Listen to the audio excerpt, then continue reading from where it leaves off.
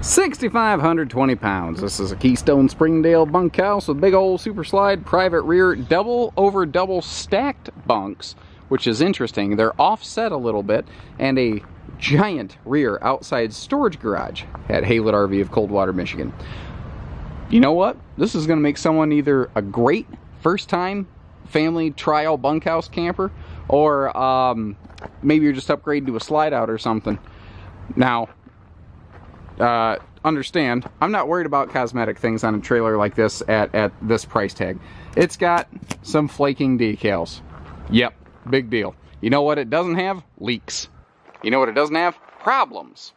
It's been stored outside. It's got a couple stickers that are cracking up a little bit. Who cares? It's not falling apart, and the stuff works so that your family can go camping and have a good time. Oh, I think I forgot to unlock this. Hopefully I did. Hold on. I've got keys. We can fix this. On a trailer like this age, these dollars, the number one thing to be concerned about is, does it work? And this trailer works well. You've got large front and rear pass-through storage compartments. This is a really cool floor plan that actually continues to be produced today. It's a very, very long-running floor plan that Springdale makes, the 296.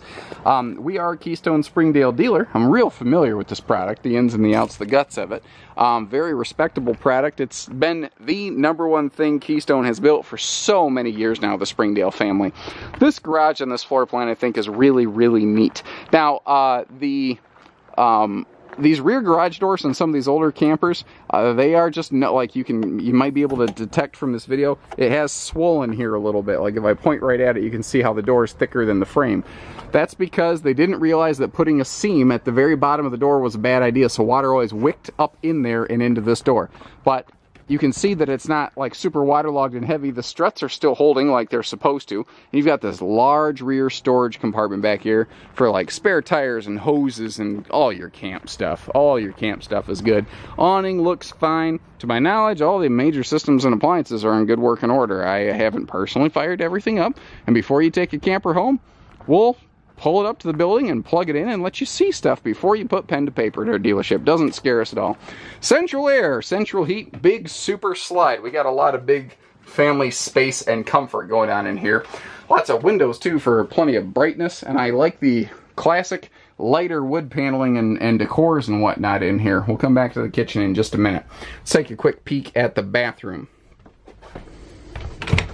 Simple, but effective. You know, what more do you need in here? Even you got a medicine cabinet, you got some drawers, etc. Nothing fancy, nothing flashy, but she gets the job done. But this is really the business, and this is where I want to spend most of the time in this camper, is this private closing door rear bunkhouse. You've got dual double-sized bunks. Now that top bed is pushed back further than the bottom bed. They're the same size. Optically, it doesn't look like that on camera, but they're the same size bed. Remember that back there is that storage garage. This bunk is actually above that storage garage, and this one is in front of it. Now that offset nature is pretty cool. If I don't make you seasick, you can see that you can just use the bottom bunk as a step to get to the top bunk. Now back here, we have good windows for airflow. The kids have their own little entertainment center, and each bed gets its own storage compartment, or its own giant closet even. You've got excellent storage space in this bunkhouse, and both of them get some pretty hefty size headboards that can both flip up for a little bit of chest storage. That is a very cool thing. In today's market, this is called a 2960 Summerland instead of a 296 Springdale, but the same basic concepts and layouts and principles exist. That actually just took place recently, change over to the Summerland family.